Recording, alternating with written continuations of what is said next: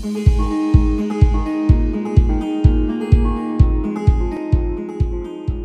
small groups of Fellowship of the Parks, man, welcome to week 5 of Better Together. Man, you guys are almost there. In the past weeks, we've talked about just connecting with one another, how to better grow together. And this week, we're going to cover a really important topic, and it's called serving together. Why is this important? Because it was important to Jesus. In the weeks leading up to his crucifixion, that's one of the big things he taught about serving one another, about loving each other enough to serve one another. In fact, he demonstrated this by washing his disciples' feet. And when we serve together, you know, we can serve individually, but serving together as a group, man, you multiply everything that God has given you. And you can be more effective than just serving alone. So this week, I wanted to cover 4 key aspects for groups that serve together. And the first aspect is this, the first point is this: groups that serve together make themselves available. I mean, this is key. You could have all the talent in the world, you could have all the spiritual gifts in the world, but if you are not available to use them, it doesn't matter. Your number one ability is your availability. Yeah, I know we have busy lives. I know, we always say, man, I don't have the time for that. I can't make the time for that. Our schedules are just really, really packed. But here's the key. When we say we can't make the time to serve, it's really wrong. It's technically wrong. Nobody can make time. It doesn't matter who we are. It doesn't matter what we do, what our title is, what our income is. It doesn't matter. Everyone has the same 24 hours a day. We can never make time. We never can generate another hour. We can't have a 25th hour or 26th hour. The one thing that you can do, though, is you can make yourself available in the time that you've been given.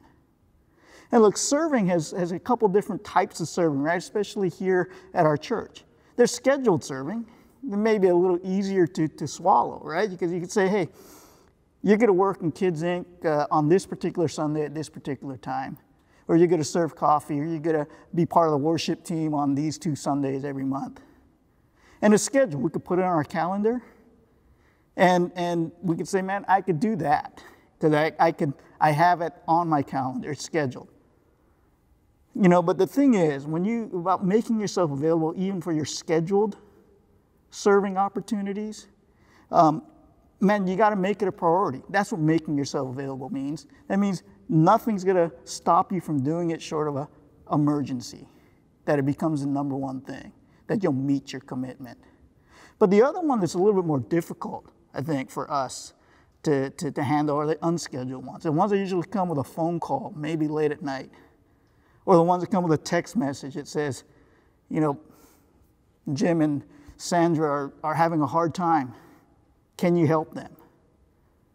And man, it's the ones that kind of blow apart our finely tuned schedules. And what we need to do is we need to make ourselves available, and we need to, really, it's about a change in mindset. And this is what really kind of what the Bible talks about, that your ability to love one another, your ability to serve one another, even if it inconveniences you, we got to look at it differently. It's not an inconvenience, it's an opportunity. All those phone calls or a text message that comes in for an unscheduled opportunity to serve is an opportunity that you can experience God. Every Christmas I go through the scriptures that talk about the Christmas story, and I'm always amazed at Mary. And this was an unscheduled opportunity to serve God when the angel knocked on her door essentially and said, look, you need to give birth to the Messiah. And she could have said, this is not a good time. I'm planning a wedding. I got bridesmaids dresses to pick out. I've got a venue to figure out where to have this wedding. Maybe after the wedding I could do it. But no, she makes herself available. She says, yes, Lord. 1 Peter 3:13 says this: who is going to harm you? And here's the key: if you are eager to do good. I know you can't say yes to everything, but are you eager? And you need to make yourself available. We need to be eager to serve one another. And not just as individuals, but as a group. And that really brings us to our next point. Because groups that serve together work as a team. As a team. As you look around at your group, you know, some of you may have known the other people in your group for years, yet some of you, this may be only the 4th or 5th week that you've known somebody. But here's the thing, as you look around, yes, it's a bunch of individuals, right? And God has created each and every one of us uniquely. There never will be anyone like you. There never has been anyone like you. God has given each of us an individual shape, not just physically, but kind of as our whole. And shape, I'm going to use that as an acronym, as an acrostic, where the S stands for, man, we're all given a spiritual gift. And the H means we're all given a particular passion, and that passion may be different from the person sitting across from you or next to you. You know, something that really kind of tugs at our heart. That's what the H stands for. And we're all given completely different abilities, aren't we? We're all good at stuff. And it may be different from what, again, that person next to you is good at. We're all given different personalities. Some of us are introverted, some of us are extroverted. And there's nothing wrong with that. And the E is key. We're all got different experiences. We all have different hurts. We all had different victories along the way, different backgrounds. We're brought up differently. And there's nothing wrong with that. Because when God creates us uniquely and gives us all different shapes, what a team is we take those uniqueness, that melding of the individuality of each person, and we strive towards a common goal. Look, if we were all exactly the same, it doesn't work, does it? If we were all created exactly the same and had the same exact shape, the same gifts and heart and ability and personalities and experiences, guess what? Only one thing gets done. You can't have a football team where everyone's a quarterback. You can't have a basketball team where, man, it's just a bunch of outside shooters. We've seen some past Maverick teams, and that didn't work out too well. It is when we have all different experiences and all different strengths and weaknesses, and we put those together towards a common goal. That's what a team is. And a team celebrates and utilizes those differences. So a good team, number one, we realize that people are different. And number two, we celebrate those differences and we utilize those differences towards that common goal. In Ephesians 4:16, the Apostle Paul says this, "From him, the whole body, joined and held together by every supporting ligament, grows and builds itself up in love as each part does its work." Just look at our body if you want to know what a team is. It is made up of diverse pieces and organs, but all of it works together to build you up as a person. Another hallmark of a good team is point number 3 here, that groups that serve together think more about others than themselves. And this works really in two directions on a good team. It's both inwardly focused and outwardly focused. And what I mean by outwardly focused is when we serve others, the people we serve are more important than us. We think about them more. You know, if you've ever been on a mission trip here at Fellowship of the Parks, one of the first things I tell mission teams is, man, this is not a vacation. It's a mission trip, not a vacation.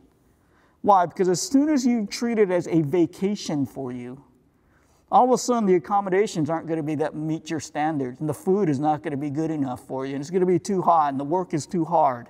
We're working too long.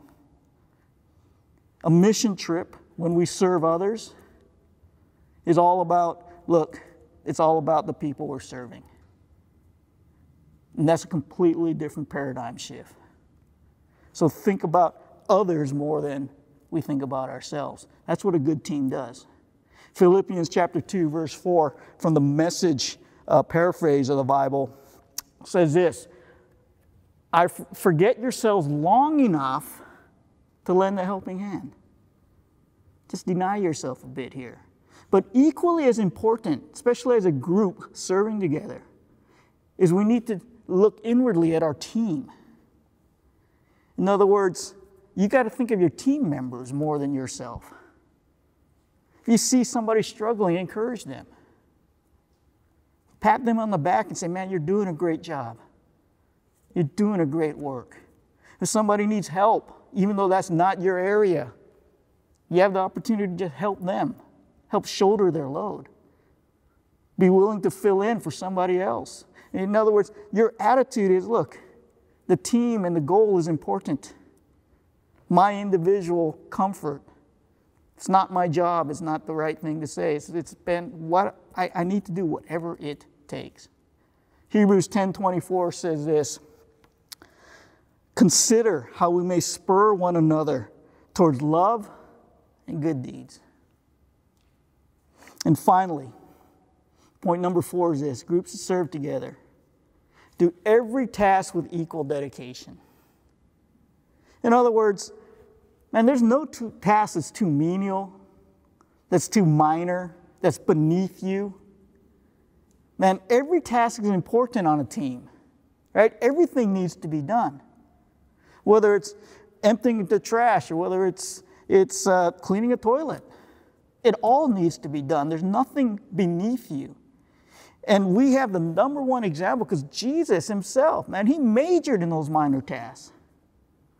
Before he was crucified, he washed his disciples' feet.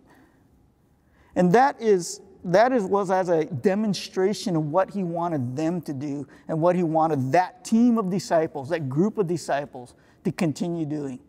And because washing feet was a menial task. And this is the King of Kings, the Lord of Lords, the Messiah, stooping down and washing manure and mud off people's stinky feet. There's no task that's too menial. Mark 9, verse 35 says this, if anyone wants to be first, he must be the very last and be the servant of all. So you got to be willing to do whatever task you are tasked with that's in front of you, that's working towards that common goal. And you do it with just as much dedication as if it was something that you love doing, even if it isn't. And it doesn't matter who you are. It doesn't matter what title you have at your workplace or what your income is, what your bank account or what your house looks like. The bottom line is this.